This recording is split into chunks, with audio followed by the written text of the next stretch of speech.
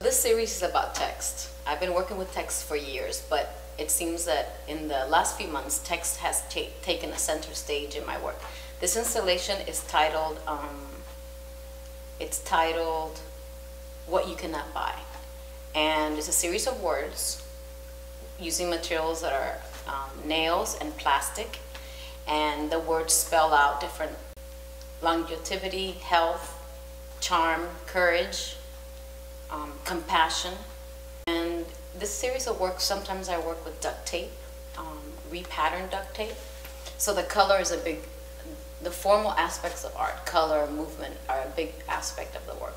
But at the bottom of it is the words and how people can relate to the words and what the words mean.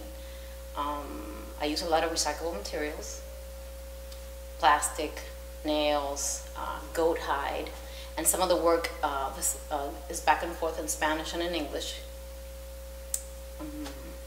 And I'm not interested in art that for it to last forever or a long time, even next year.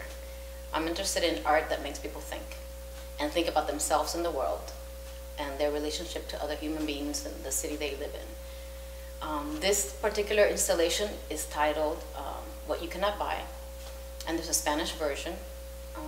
So I hope you can come on and see it.